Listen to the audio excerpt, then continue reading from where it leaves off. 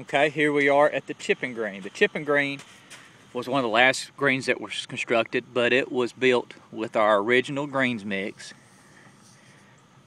And 4 or 5 years into it, we started having problems on this green and among some of the other ones, and this was one of our worst greens. So we came in, at the time we were having water quality issues was the first indicator, and so that's what we started chasing, and paspalum was may have been a viable option for us. And so we renovated to platinum paspalum and came in, took the top 4 inches of sand off and brought in a nice clean coarse material, and that's the reason why you see this white here on top. Nice mix, clean, specced out really well, and you can see the different shading and color for our original mix.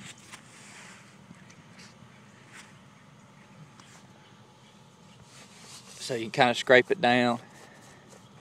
You can see there's our gravel.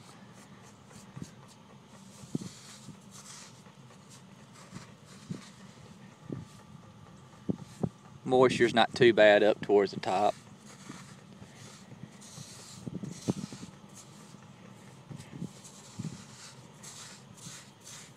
But here's where it really changes.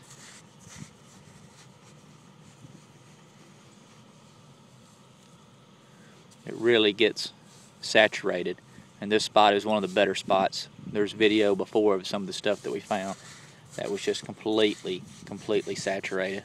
You can see the color of my hand.